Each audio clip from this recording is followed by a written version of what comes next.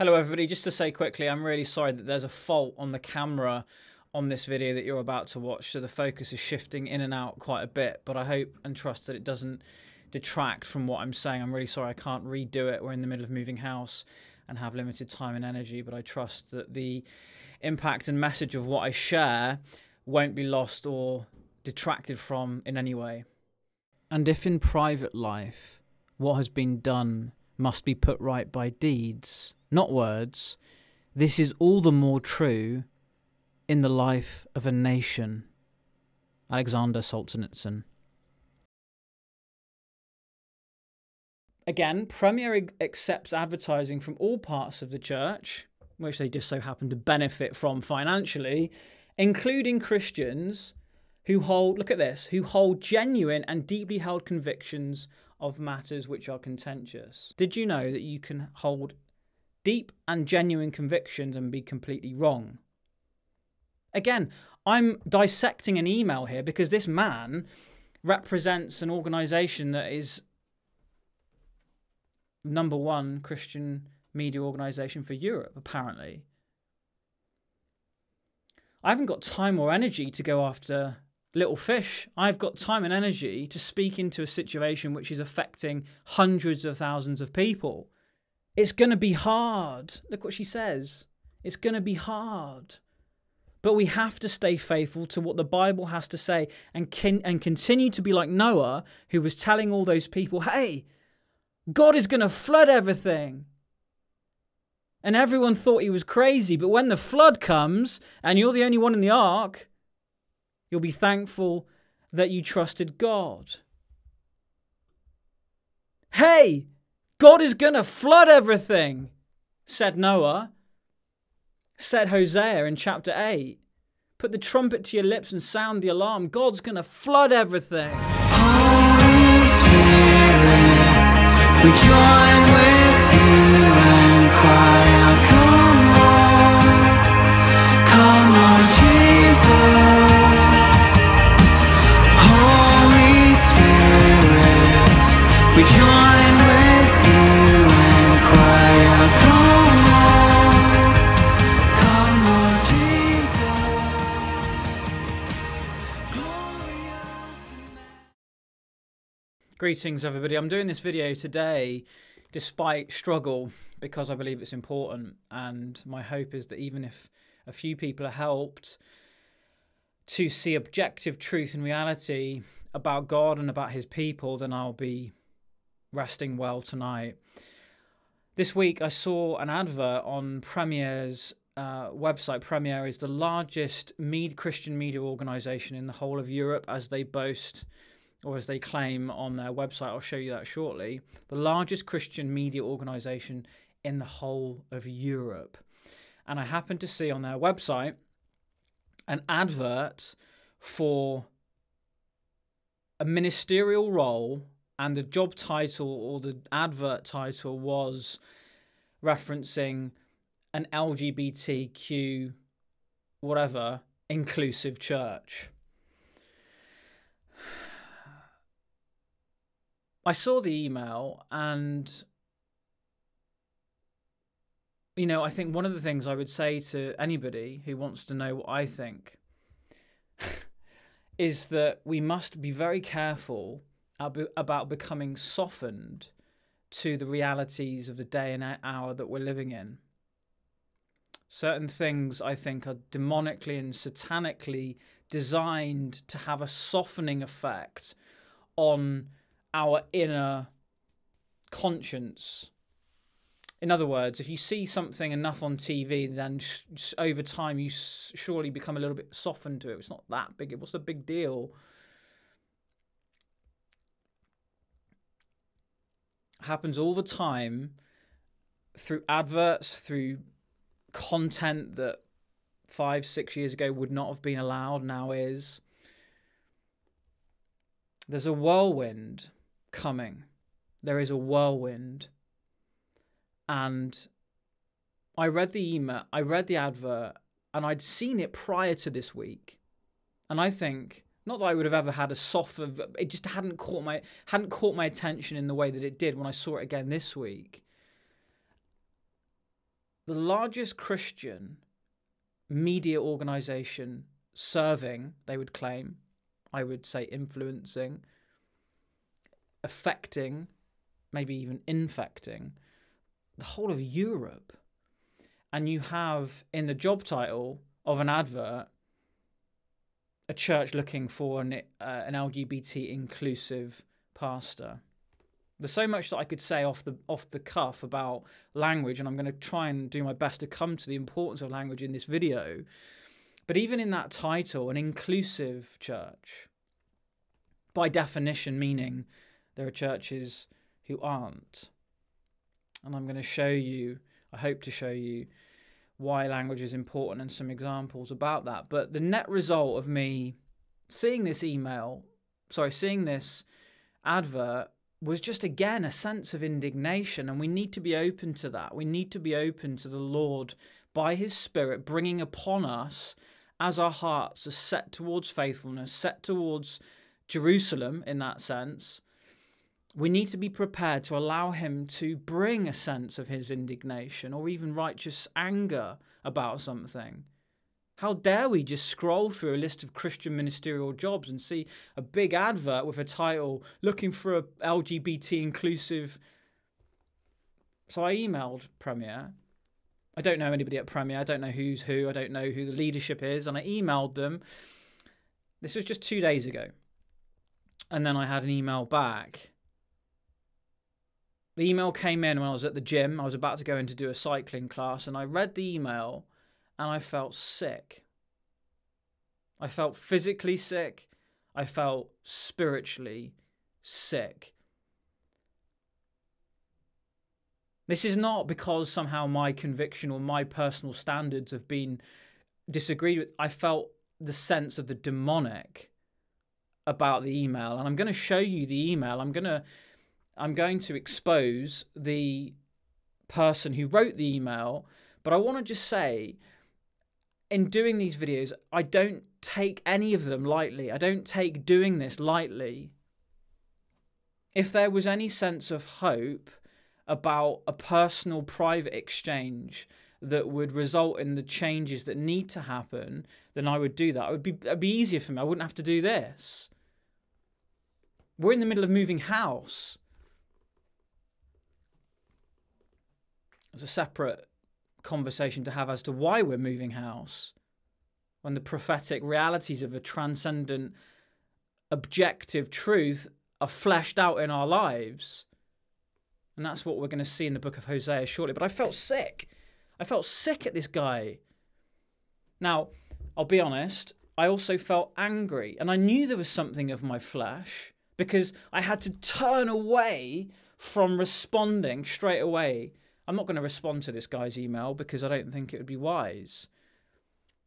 But I had to turn away from responding in the sinful anger of my own flesh. I had to pause. Thank God I was about to go and do an exercise class, so I had time to... I didn't have time to... Well, I did have time, but you know what I'm saying. I didn't have time to form a respectful email. And as I went home, feeling the sickness of this demonic reality that's in the church, and I'm going to show you that, the language of God, God's language, not my language, God's language, I found myself thrown back again into the book of Hosea.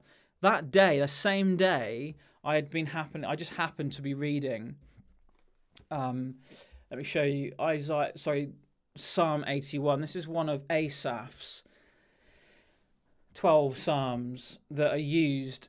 If you don't know, Asaph's psalms, he was the music director of King David and Solomon, actually, and he penned 12 psalms within the book of Psalms that were used for communal lament. So in other words, they weren't just somehow assessing and responding to an individual church congregation. I know that we're in a New Testament world now. I'm trying to use that language to relate with an Old Testament covenant reality, but in other words, they weren't looking at individual microcosms. They were the Psalms were for looking at the big picture, and for there to be an appropriate response of all of the people of God for that reality. And that's what we're seeing here. And this is my burden for this video today as I come to the book of Hosea after I've shown you the email from this guy. Look at what the psalm is entitled, "Oh, that my people would listen to me." That's the desire, is that the people of God, whoever are truly in Christ, would stop and listen to what the Lord is saying. "Oh, that my people would listen to me." And then in verse 8, I've highlighted it for you. "Hear, O my people, while I admonish you. O Israel, if you would but listen to me." And then in verse 13, "Oh, that my people would listen to me, that Israel would walk in my ways." I don't have an expectation of being listened to. That doesn't mean that I shouldn't be saying this. My life, my heart, my mind are before the Lord. Not before men, and not before a certain degree of being listened to. This is why when you're being truly led by the Spirit of God, sometimes you will be interrupted in and amongst your plans. That's why we have to say, "Lord willing." It may have been my plan today to be at the gym. It may have been my plan today to pack some boxes. It may have been my plan today to be with my wife. But he is Lord. He owns me. I'm a slave to righteousness, and so are you if you're in Christ. This is what Asaph's psalm had primed my heart to feel anyway before I saw this job advert for the LGBTQ pastoral ministry vacancy, and then the response that I got when I expressed this is already how the word of God had primed my heart. It's to feel this sense of, oh, that my people would listen. Jesus looking at his harassed and helpless people like sheep without a shepherd. Oh, that my people would listen. Guts wrenched. Jesus could have gone and revealed himself to the harassed and helpless sheep, couldn't he? He could have gone and immediately opened the eyes of all of them, and then they would have technically not been harassed and helpless. But that's not the way it works. That's not the way the word of God works. Eternally, the Lord speaks what is true, irrespective of who turns. He doesn't make everybody turn. He doesn't make everybody listen. But there's a day of visitation. There's a day of opportunity. So my heart was primed by this psalm. Oh, that my people would listen. That's the burden of this video today. And I want to do it in two parts. I want to look at the email that I had back because it was demonic. It is demonic. Sounds melodramatic to you, maybe. It may sound over the top. It may sound judgmental.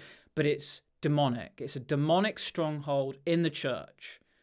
If you've not seen the T. Austin Sparks video that I'll link into this video, some of the most powerful, insightful words regarding the demonic stronghold of idolatry in the church, where people can't discriminate between the things of God and God himself. Please watch that. It's about 4 minutes, but it's worth watching. This is demonic. I felt it.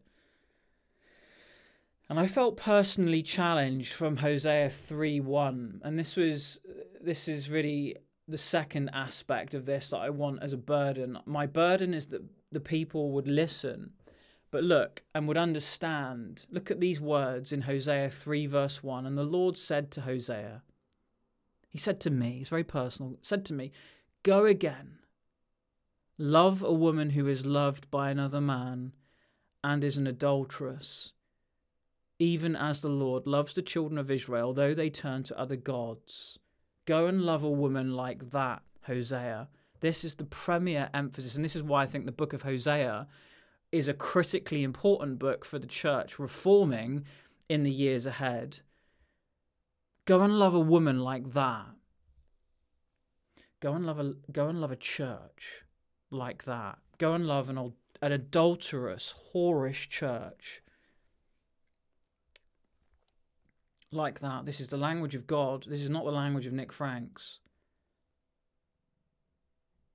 This is the language of God about himself, about his prophetic messenger, and about his covenant people. Go and love a people. Go and love Homer. Go and love Hosea, go and love a woman who's like that. Go and love a church today who are not listening and who are running after other gods. This is a spirit of whoredom that's in the church, and I can only say publicly that my longing, my waking moments are filled with a longing for the church to listen to him. How many videos have I done like this? A time may come when I either can't do them, or I'm not allowed to do them, or if I'm not even here. But while I'm here and while I have breath in my lungs, I will say what I believe God has given me to say, which is that my people would listen. Stop. I pray that Sam Hales, mate, if you're listening to this, before you start to craft a journalistic response to me as somebody who's calling what I believe is false and demonic out about not only your life, but also the life corporately of the organisation that you represent into a continent, stop and think. Don't try and preserve. Is what I'm saying stacking up? Is what I'm saying harmonious with Scripture? Is what I'm saying, are the words and the language that I'm using harmonious with the language and the words of God himself?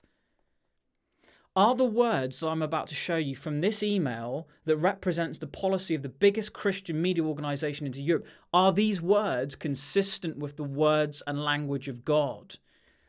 That's the question. And if you think they are, then you should dismiss me. But if they're not, you should listen to me, and you shouldn't view what I'm saying as some kind of personal standard. Somebody just said to me earlier today about being dismissive of other people's ministries or whatever because it doesn't fit to my personal standard. This is not my personal standard that I'm standing for. These are the words of the Lord. This is the word of God that we say is living and active and that we say is timeless and unchanging. And yet when it comes to the things of us, we want to be able to just have a little cartwheel here or a little forward roll there and gymnastically navigate a different way and then put it down to just a personal standard so that the person who stands on the word of God and refuses to move from that point can be labelled as being dismissive or as somehow expecting everybody just to have his personal standard. No, these are the words of the Lord. These are the words that the Lord used to Hosea regarding his adulterous bride. There's a spirit of whoredom that the church is joined to. And it's shocking because how can you be, what we know from Corinthians, what did Paul say to those who were prostituting themselves in Corinth? If you're in Christ and you go and join yourself to a prostitute, what does Paul say? He says, how dare you join Christ with the prostitute?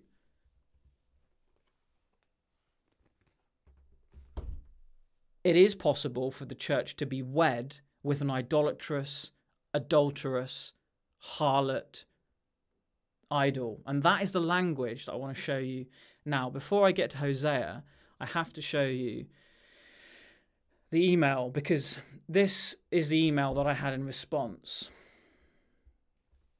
to my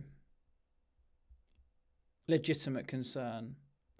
It's important for me to say as well, if I just draw your attention to this URL here, this proves that that LGBT inclusive church advert was on Premiere. The reason I mention that only is because the day after, even though this email from the editor that I'm about to show you defends their including of that, it disappeared.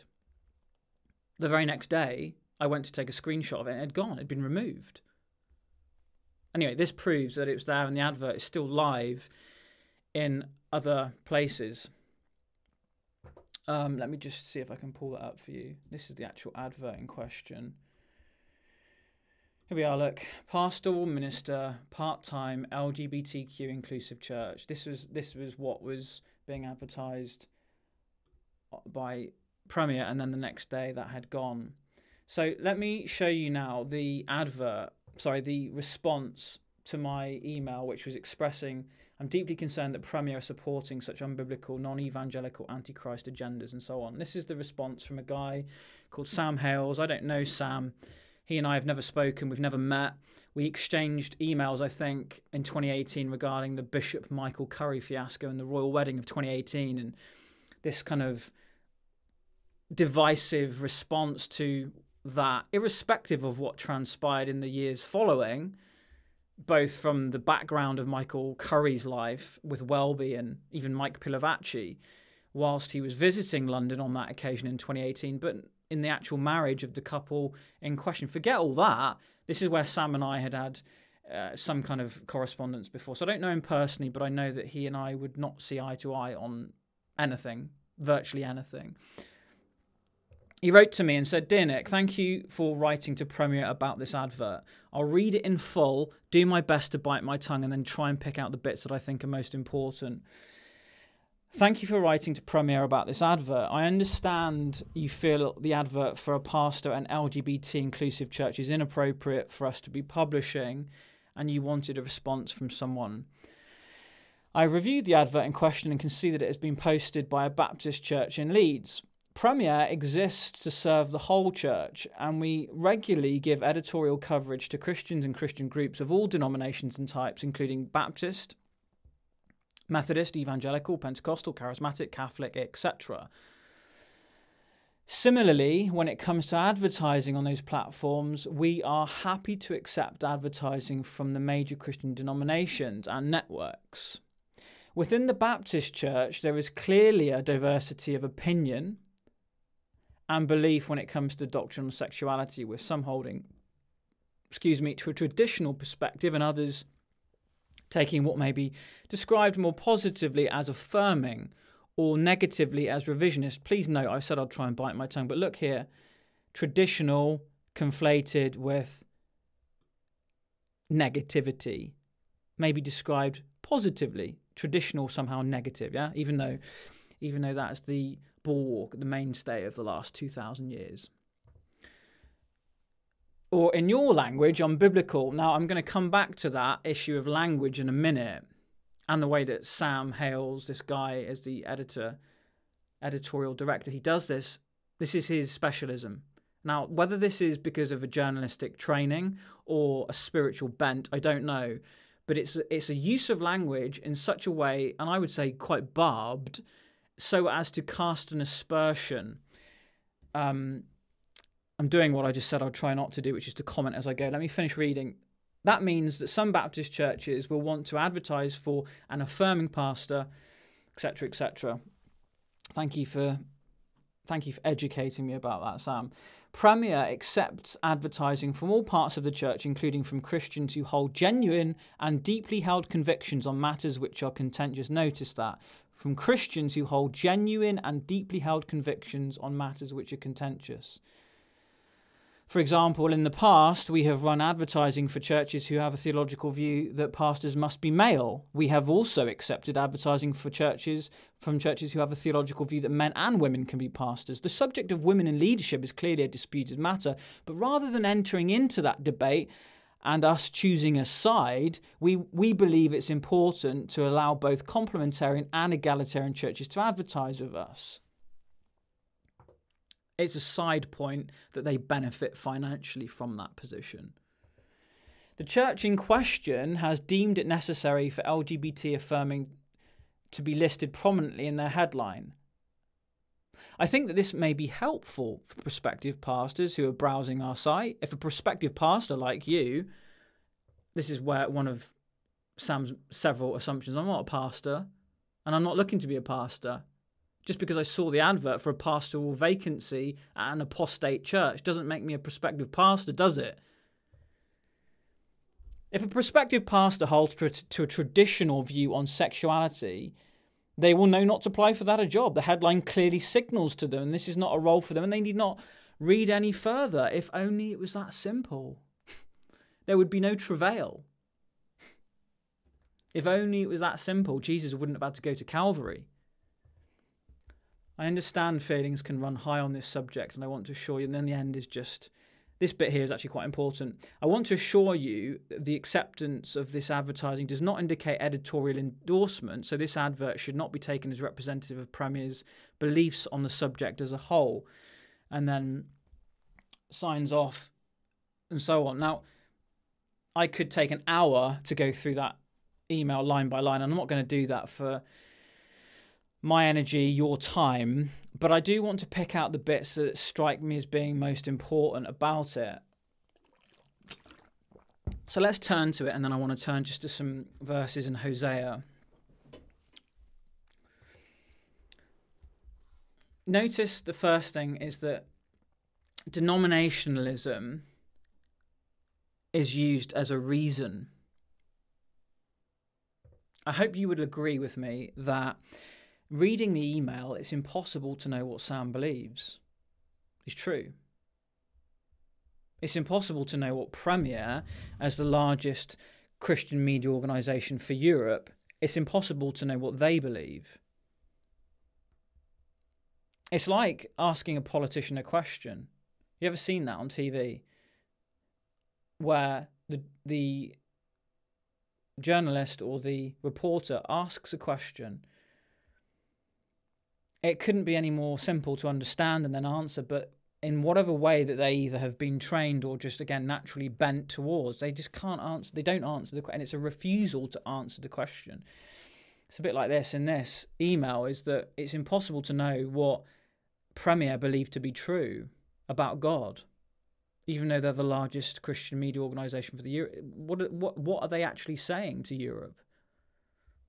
What are they saying to Great Britain?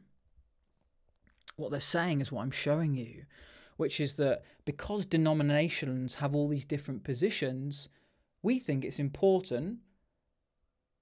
We're happy to accept advertising. And we think it's important that all of these mutually exclusive viewpoints and convictions and points of view are expressed. And the fact that we benefit from that financially is an irrelevant by the by. Prostitution, as we're coming to the language of God, of spirit of whoredom, the language, this is the reality of prostitution, is when sexual services, favours, sexual intercourse or whatever is exchanged transactionally for finance.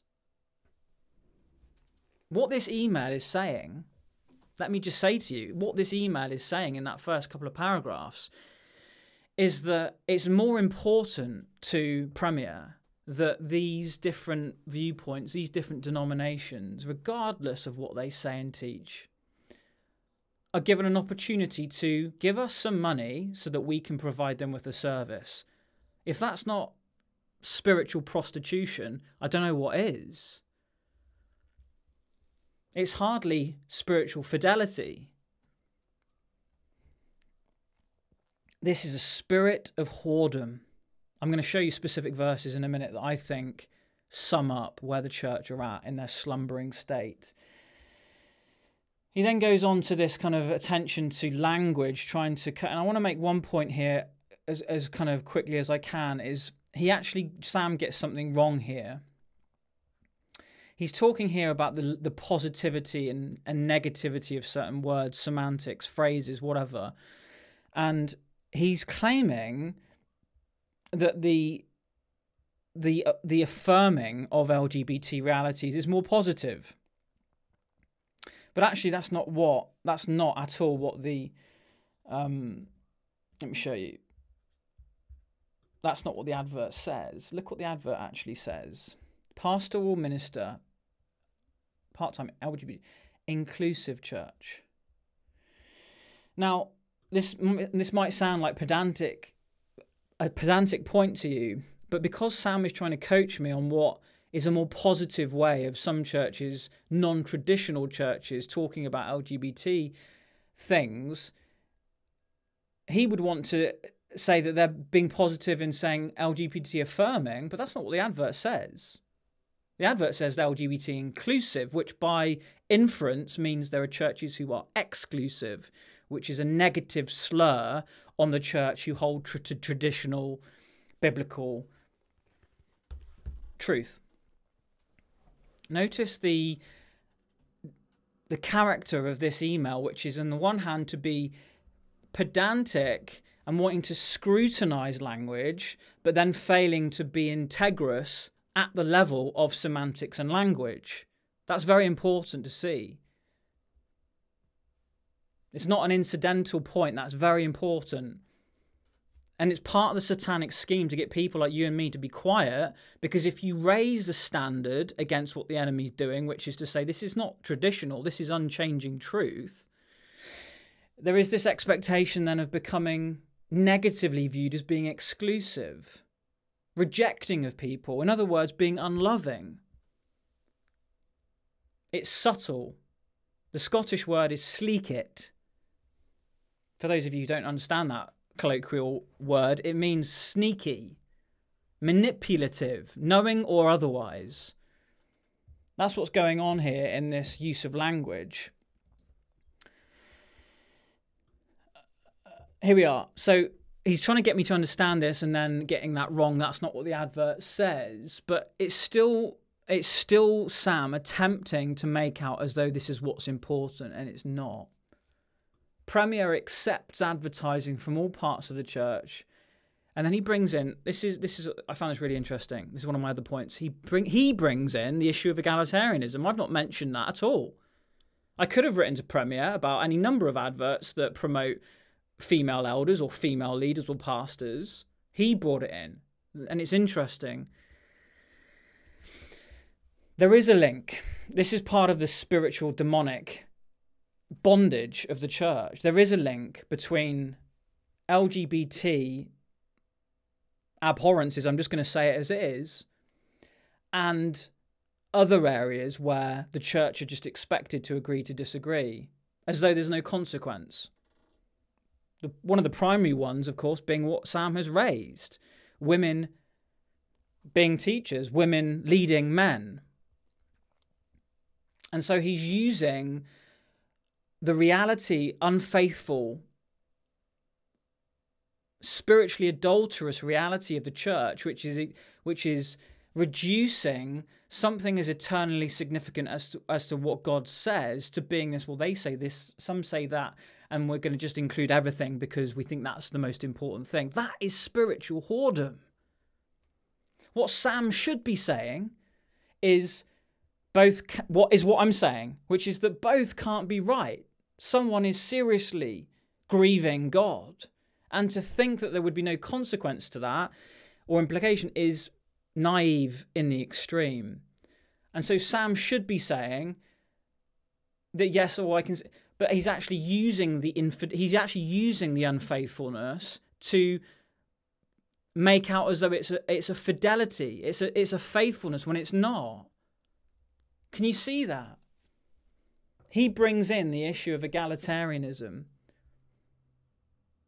We believe it's important to allow both complementarian and egalitarian churches to advertise with us. Again, they benefit financially from that. That's what they think is important. That's what Sam Hales thinks is important. What I think is important is to get to the bottom of what is true.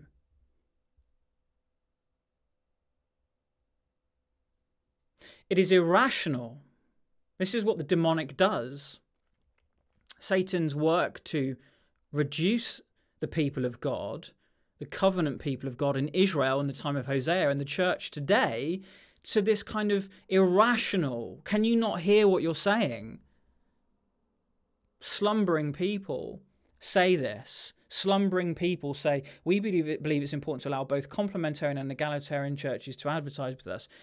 People who are awake say both can't be true. People who are awake say, even if I'm completely wrong about any issue that I particularly think is right, biblically faithful or not, we should still all be calling the church to repentance because we recognise that 50% of the church are wrong. That's what people who are awake say. People who are slumbering in demonic sleep say, we believe it's important to allow both mutually exclusive claims and convictions to coalesce.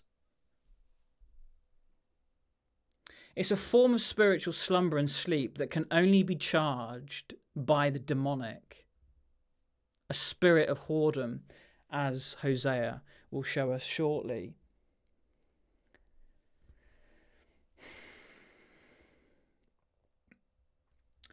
I mentioned about this in the importance of language, and in this paragraph, I forgot to mention this. Look, and the reason I'm mentioning this now is because I want to come to another example of a piece that Sam has written regarding a woman who was previously a lesbian, and just look at the way it's a straw man argument. It's a false dichotomy that he's setting up. He's trying to split hairs about affirming or revisionist or whatever, and then, or in your language, unbiblical.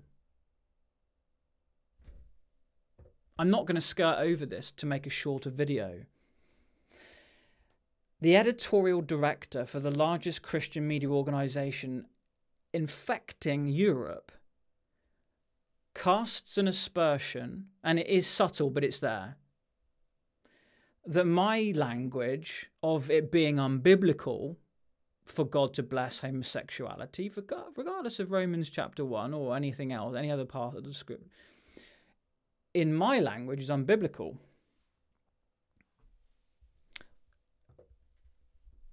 Or in your language is unbiblical. See that? This is an addiction with subjectivity. What do I mean? I mean, when it comes to the prophetic word of God, when it comes to the living word of God being brought to an individual or a nation, there is this addiction with reducing something to a personal standard or reducing it to your language, when actually what I'm doing is simply, and as I'm sure most people watching this, maybe a few who won't, but most people will be reading the scripture and just saying what they see. It's not my language. It's not your language. Don't shoot the messenger. This is subtle, but it's there, and I'm going to show you another example of Sam doing this to somebody else.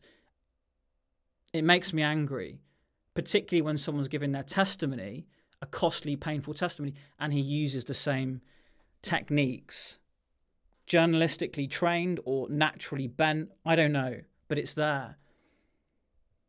Or in your language, unbiblical. It is unbiblical, and you should be able to say that. A child of 5 should be able to say that because God says so. It's as simple as that. And if that upsets you, I'm sorry. Or in your language, unbiblical. I think maybe just to finish with one other point here. Look at this.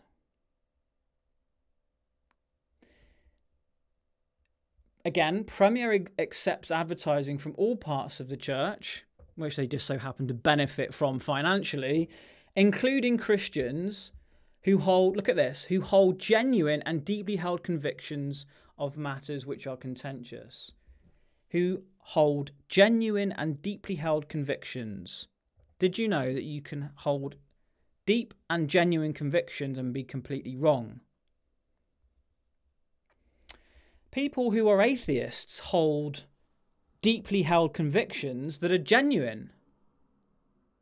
People who think you should be able to slaughter babies who are unborn hold genuine and deeply held convictions on matters which are contentious. Again, I'm dissecting an email here because this man represents an organisation that is #1 Christian media organisation for Europe, apparently. I haven't got time or energy to go after little fish. I've got time and energy to speak into a situation which is affecting hundreds of thousands of people. You can be genuine and deeply wrong and end up in hell. That's the point. Something being genuine and deeply held as a conviction doesn't make it true. The fact that I'm having to say that to the editorial director of Premier Christianity should say something loud and clear about whether this is demonic or not.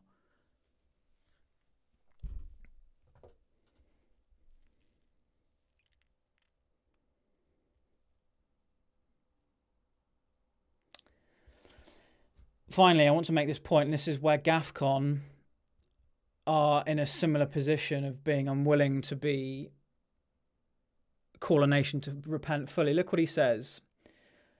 I understand feelings can run high on this subject, and I want to assure you the acceptance of advertising does not indicate editorial endorsement, so this advert should not be taken as representative of Premier's beliefs on the subject as a whole. There's so much that you could say about that one trailing sentence, but I want to say this about hypocrisy. They're happy to take the money for advertising, but just to cover his own back, because he knows he's not stupid enough to know that there isn't a large, probably a majority contingent of the support of this organisation who would disagree with the advert as well, he's covering his back on both regards. This is hypocrisy.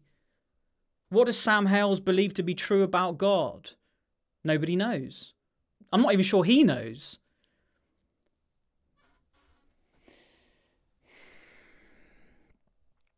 The answer to this is the Word of God. The main event here is not Sam Hales or Premier Christianity. The main event here is the unchanging, timeless Word of God. And as I've said, Hosea, I think, as a book, is the first of the minor prophets, and yet we shouldn't view that as a minor, as in less important than Jeremiah or Isaiah or Ezekiel or Daniel or whoever. The reality is that there's an emphasis in this book that I think is critical for where the church are at. The church need to understand that there is a demonic stronghold of idolatry in the church. In other words, the church is in bed with the enemy. The church is in an adulterous relationship, and it's reflected in this email from Sam Hales. It's a blindness. I don't think Sam's there crafting an email thinking, I'm going to do the work of Satan, but there is an unwittingness to it. That's what deception is. The language of this book that I'm about to show you now, and I want to just go through, in passing, because I'm not going to have time to go through the book as a whole, and in that sense I won't do justice to it, but I do want to start off by emphasizing about 4 or 5 verses, and then I'll just pray and appeal. And again, to reiterate what I said at the beginning, is that my burden and outcome of this is Psalm 81. Oh, that my people would listen to me, please, irrespective of your salary, irrespective of how I provoke you by personality, how much I annoy you, I don't care. But please pause, please stop and listen. That's the heart of the Lord. That's the burden for this evening. As we come to Hosea, again, this is for anybody, and I maybe would just say this to you, if you find yourself also relating with this sense of call to speak into the church from a place of love that will be rejected, misunderstood, misrepresented, and you feel the sting of that, this is particularly true. It is particularly important for you. Just look at this. Again, in Hosea 3:1, the Lord said to Hosea, go again. Love a woman who is loved by another man and is an adulteress. I've explained this in Body Zero, and I asked people to think about a couple of different scenarios, all of which were painful, all of which were difficult and horrendous, and yet the third one that I provided was uniquely and distinctly and most painful in a peculiar way, which would be that your spouse, your husband or your wife, went off into the city or town near to where you live and set up a brothel and started selling themselves sexually for finance. It wouldn't mean to say that the other scenario of someone being unwell and passing away, or somebody maligning you in the public realm, wouldn't be painful or difficult, but that compared with your spouse going off to do that, and that's what the book of Hosea is about, and that's what the book of Hosea is for, is so that as we read it, we don't just reflect on a God who is like that, and he is like that. This is the central part of who he is. Look what God says here.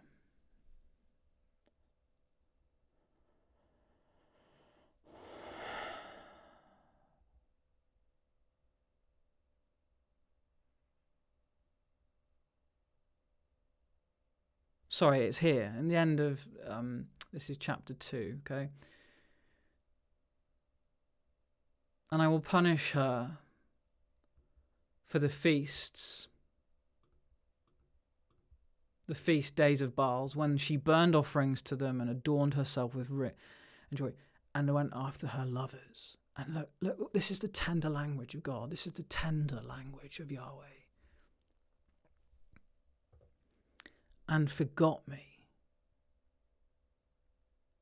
I will punish her because she forgot me, declares the Lord. This is the premier emphasis of God. He wants us, the Word of God provokes us to think about what it would feel like. What would it do to you as a person were your spouse to behave like that? This is what I was saying in the 1% church video from last week. What does the Lord feel about his bride? As we are now. We know that Psalm 2:8 speaks of a glorious inheritance, a family that he will inherit the nations, but we're not prepared. Revelation 19 makes that clear, that a people will have prepared themselves, and this is part of it. I want to show you that in a minute again from another verse. This is a premier emphasis of God's heart. And then we have this central pillar. This is like a central part of what it means to be truly prophetic, I think. The suffering pathos, the divine pathos of the Lord, is one who is told to go, and, like Hosea, go again, love a woman who is loved by another man and is an adulteress, even as the Lord loves the children of Israel, though they turn to other gods. And so then we have in chapter 4, these are just the bits that I've highlighted that I think are most in my mind for today. Hear the word of the Lord, O children of Israel, for the Lord has a controversy with the inhabitants of the land. This is the language of a lawsuit. This is a covenant, a breach of covenant. And that's why the Lord has a controversy with the inhabitants of the land. There's no faithfulness or steadfast love and no knowledge of God in the land. There's often a bewailing. There's often a cry for more nuance. Less absolute terms, please, Franks. I've done a piece several months ago about the absolute terms of Jeremiah's calling. The weighting of his verbs of pulling down and plucking up and destroying versus planting and so on. And we see this here again. This is the language that doesn't have nuance. There's no faithfulness or steadfast. There's no knowledge of God in the land. This is looking at the whole rather than the individual. We don't look at the individual church and think, that's representative of the whole, because that's just insane. We come to a critical verse here. I'd encourage you to, and by the way, if you want to, if it helps, we did a live recording of the book of Hosea and Ezekiel 16, which you can listen to if that would help. But I'd encourage, please spend time reading this pivotally important book. We come to an important verse just at the end of chapter 4. Look here. Ephraim is joined to idols. Leave him alone.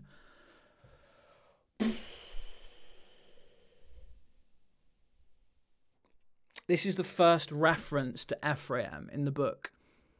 We're already at the end of chapter 4. And this is the first reference to Ephraim. Ephraim, this is really important. Ephraim was one of the central prominent tribes of Israel, and that is being used in this book to represent the whole. You see that? This is not just one small group of people. This is not the Lord stood amongst the lampstands in Revelation and having an issue with one church more than another. This is Ephraim representing the whole. And look what God is saying. Ephraim is joined to idols. Leave him alone. Now, the cross-reference to that verse is Matthew 15, when Jesus, speaking of the blind guides, says, have nothing to do with them. The cross-reference to Hosea 4:17 is Matthew, I think it's 15:14. I don't have my notes with me, so you just have to look it up.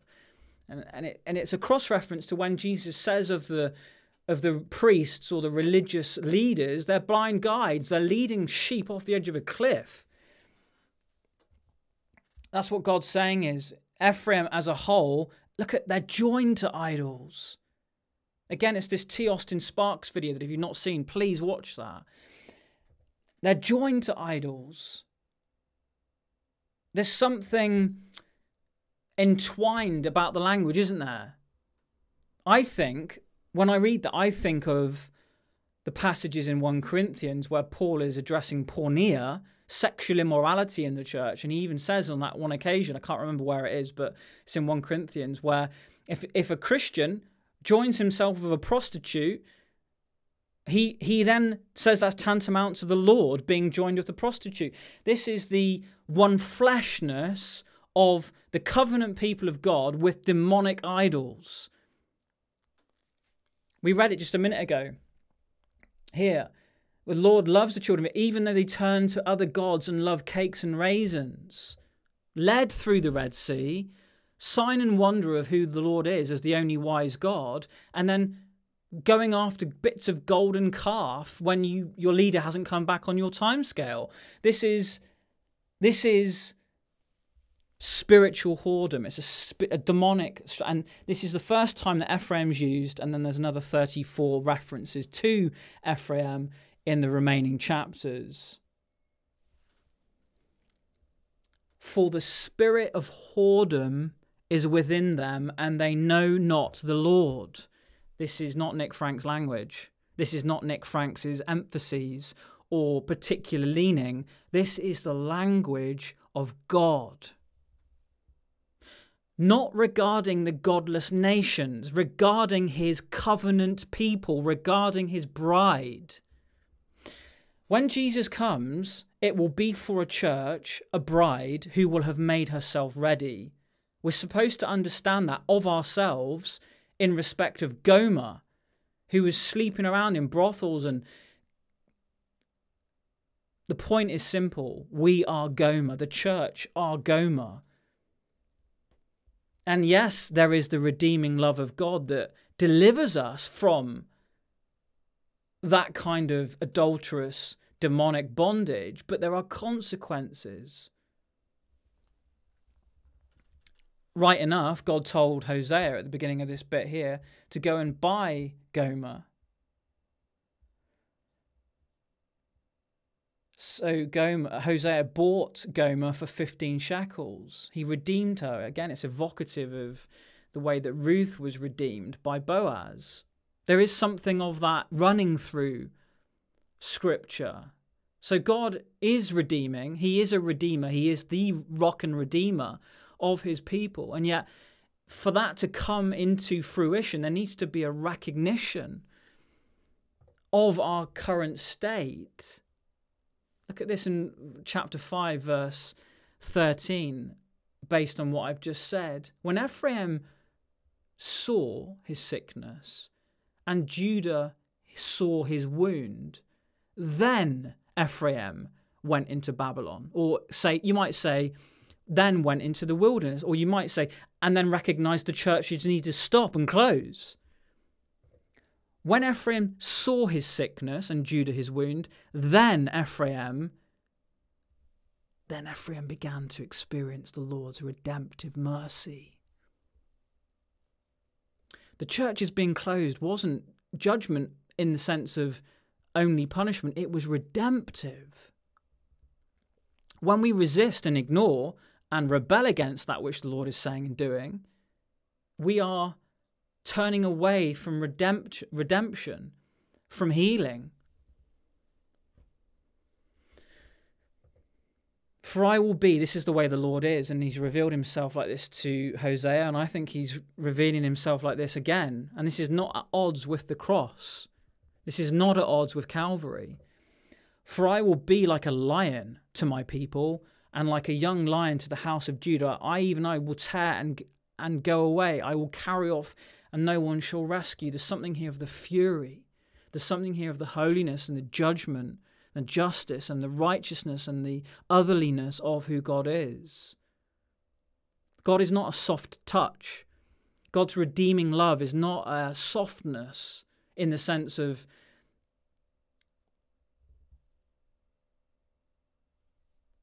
it's a fearful, frightful thing to fall into the hands of a living God.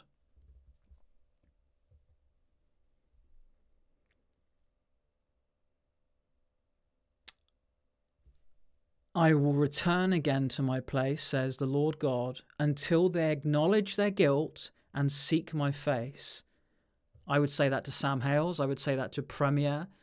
I would say that to Bethel. I would say that to Elim pastors in this country who promote Bethel. I would say this to GAFCON, who want to call Welby to repentance about homosexuality, but not egalitarianism. I would say this to anybody who has carried on as though God hadn't stopped his church, his people, dead in their tracks in March 2020. I would say this to any of them. Until my people acknowledge their guilt and seek my face, and in their distress earnestly seek me, I will return again to my place. The language of God, the language of the Bible, not language of Nick Franks. This applies to me as it does to you.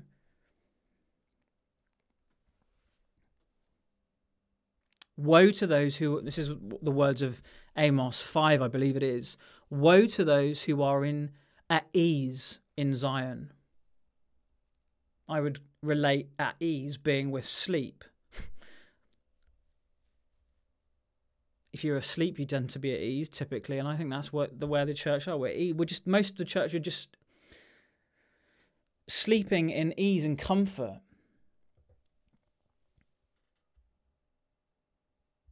I've emphasised this in months, the last year or so. Again, thinking of Ephraim as the whole, it's the prominent central tribe, but it represents the whole. This is the way of God, and I want to pick up on something, Sam Hale's piece regarding the Hillsong situation. If you go to this article, let me just show you this article. From Hillsong, and basically Sam's conclusion is that the time has come for there to be change. Remember the Solzhenitsyn quote that I said earlier about the need for there to be more than words, there need to be deeds, there needs to be fruit in keeping with repentance. This is the way that the Lord works unto that. When I restore the fortunes of my people, and remember Hosea 3:1, he is the God who loves us like Hosea was called to love Gomer. We are all Gomer. Fundamentally, we have all been outside of Christ, and we've been, in that sense, the purest form of adultery, as the lost world are. But then even in Christ, there is this adulterous bent. We've all been there. And in some way, some of us are kind of entrenched in that more than others. And this is the Lord's answer to it, and you need to see this. The Lord's answer to that is not to comfort. The Lord's answer is to reveal. When I restore the fortunes of my people, and are we not seeing this through Ravi Zacharias, Mike Pilavacci, Carl Lentz? Are we not seeing this in a repeated way? Mark Driscoll, the guys at the church there, just the testimony that's coming from the church, time and time and time again, it's the same thing. This revealing of iniquity, and that God is doing that to heal us. God is doing that for us to see ourselves as we are. Can you hear that tender, loving, merciful heart of the Lord today? That these things, Sam, Premier, when you reduce the things of God, when you reduce the word of God, when you reduce truth to being this nonsense that your email, can you not see that it's revealing iniquity so as to heal? Even if you had to personally experience leaving your work, leaving your job, experiencing needing to move from your house, needing to not know what you're going to do about money or where you're going to live. Do you not see that as the redemptive mercy of God to heal you from this? When I would heal Israel, the iniquity of Ephraim is revealed. I want to finish on this because my voice is going. And I don't know how to say this in any more of a loving way. And sometimes I struggle to believe it myself because it seems hard to imagine,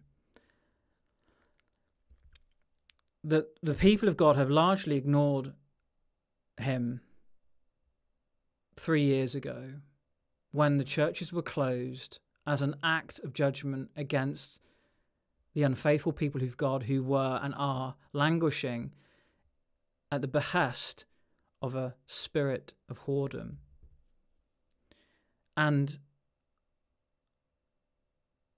I don't know how to express what I feel in my heart about what is coming upon the earth, so as to bring what is needed, which is the division between those who are in right standing with God and those who are not, that the people, the covenant people of God, would once again be seen distinctly as they actually are. I have no words, but there are words, and again, this is the language of God, that I think is the most helpful way of praying in the midst of this spirit of whoredom that the church are joined with. Again, let me just remind you.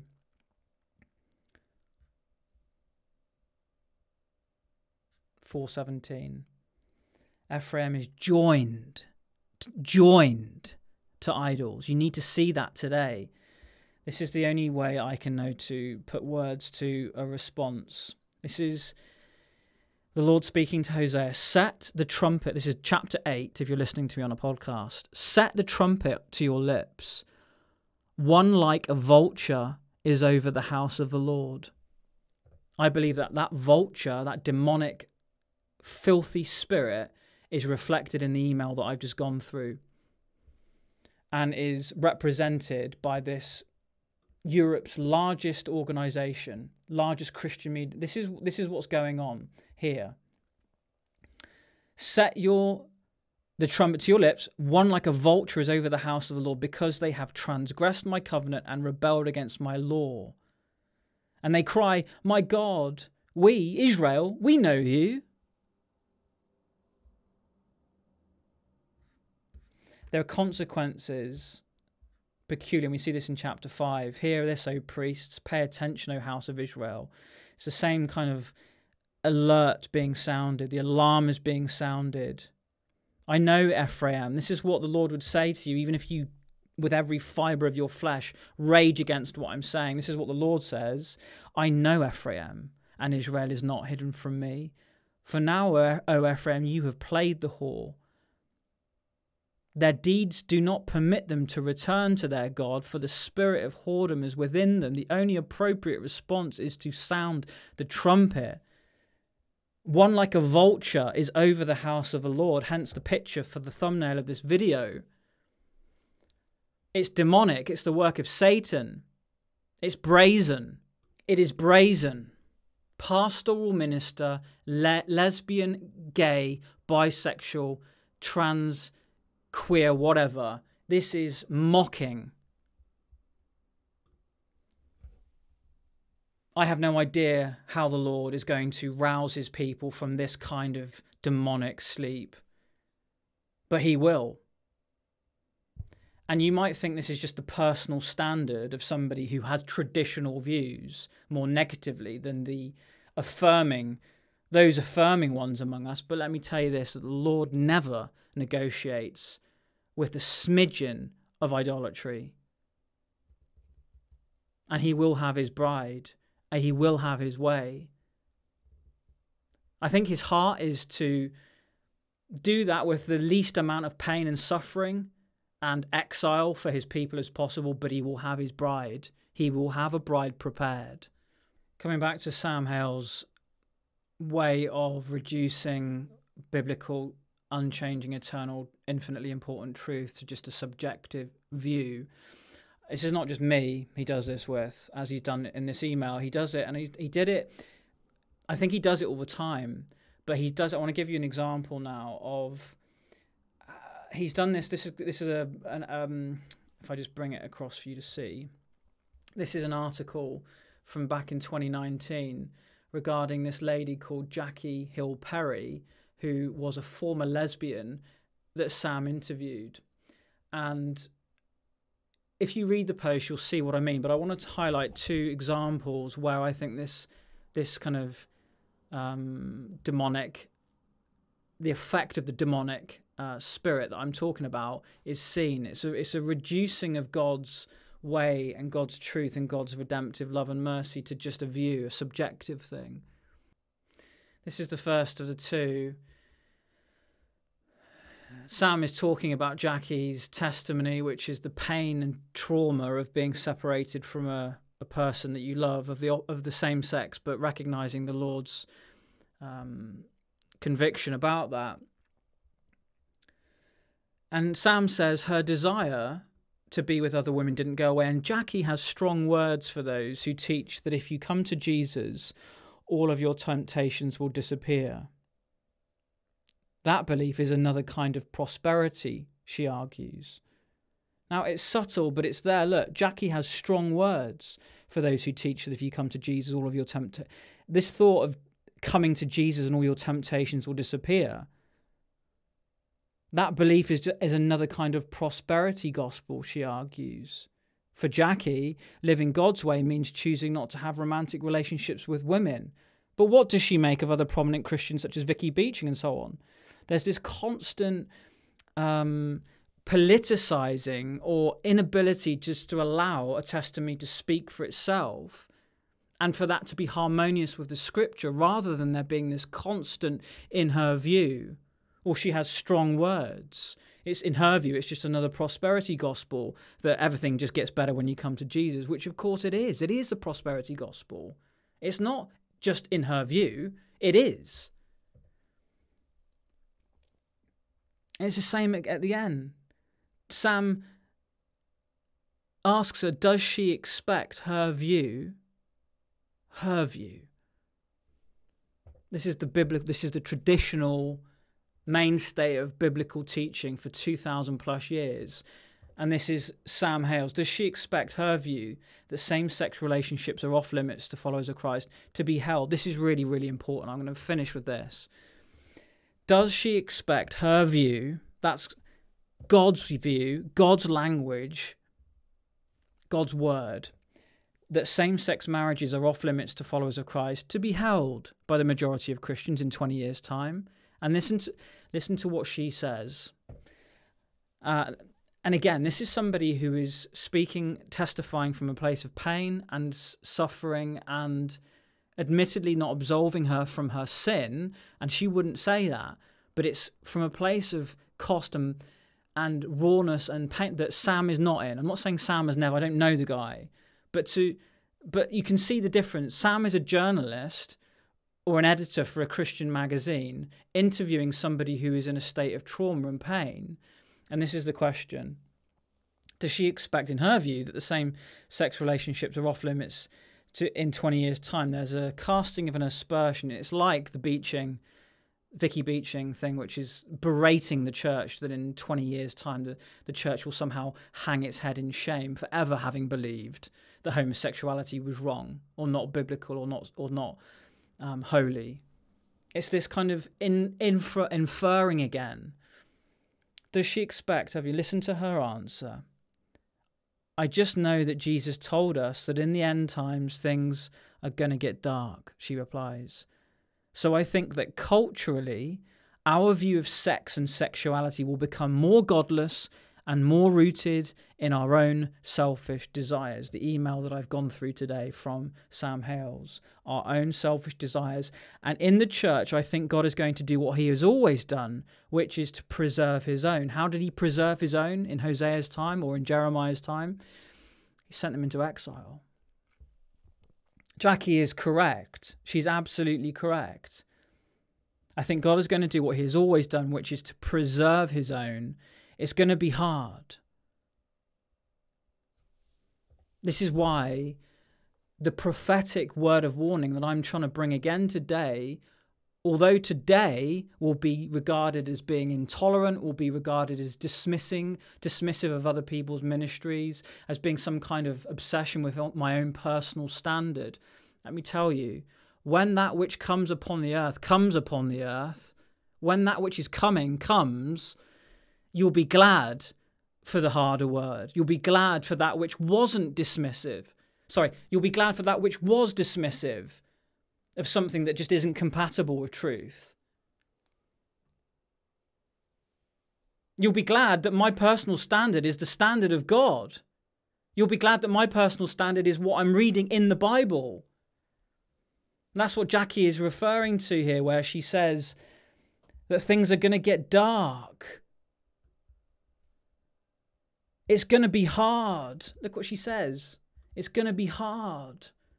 But we have to stay faithful to what the Bible has to say and continue to be like Noah, who was telling all those people, hey, God is going to flood everything. And everyone thought he was crazy. But when the flood comes and you're the only one in the ark, you'll be thankful that you trusted God. Hey, God is going to flood everything, said Noah. Said Hosea in chapter 8. Put the trumpet to your lips and sound the alarm. God's going to flood everything.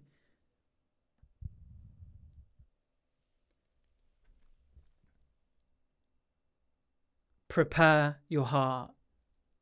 You cannot prepare your heart with people who are in bed with Satan, demons, idolatry, a spirit of whoredom. Prepare your hearts.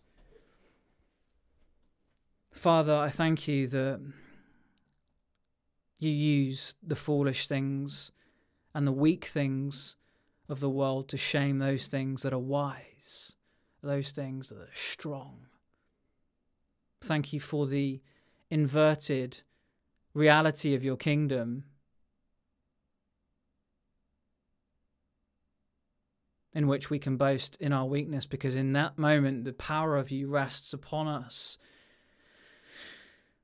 Lord, I thank you for the truth of your word that is unchanging.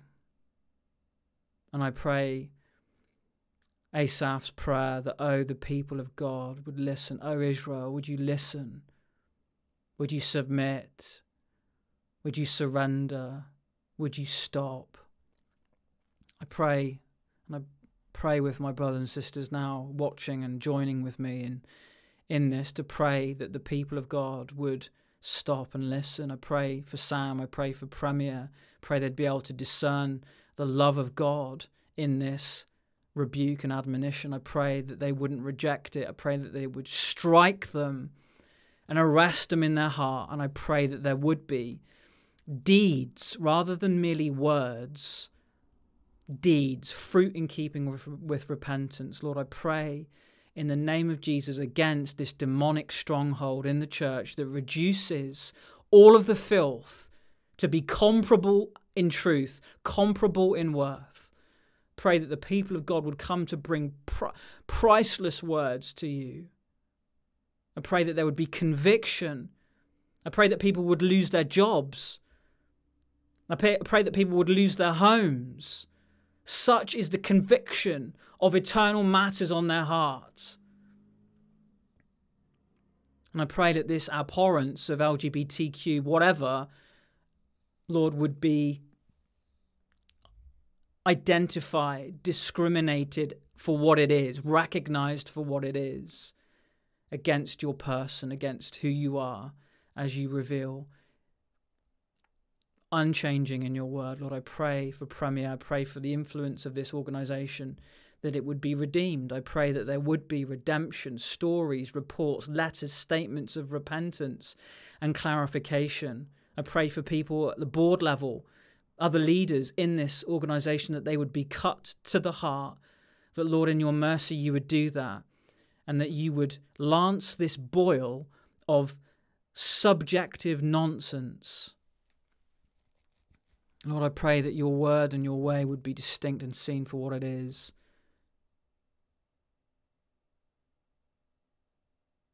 Pray for strength for your people who feel weak, who feel foolish, who feel rejected, misunderstood, misrepresented. I pray for strength. I pray for the redemption of your bride, the preparation of your bride. Pray for significant moments of change, preparation, dressing for the wedding supper of the Lamb. We pray for your glory, Father, in the precious, matchless name of Jesus. Amen.